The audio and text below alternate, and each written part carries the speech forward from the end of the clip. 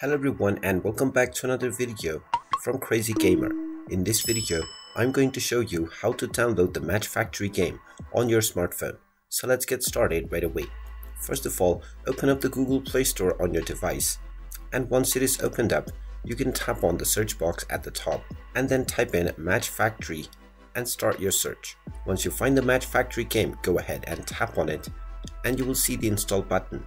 Tap on the install button and this will begin the download and installation of the Match Factory game on your device.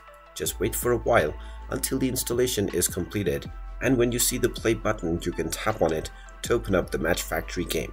Once you open up the game, you can log into your account and then start enjoying the game right away. And there you have it. That is how easy it is to download and install the Match Factory game on your Android device.